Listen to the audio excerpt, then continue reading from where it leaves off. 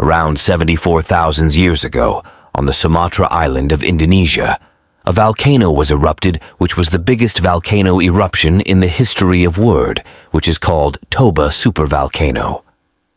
During this eruption, so much magma come out that can covered 1 foot thick layer of whole United States of America by ash and rock.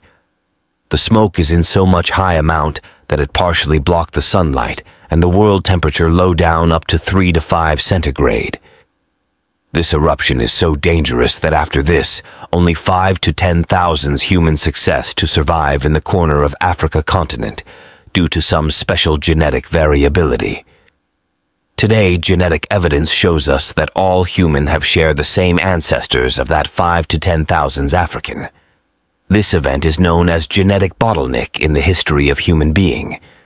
This theory is opposed by some scientists,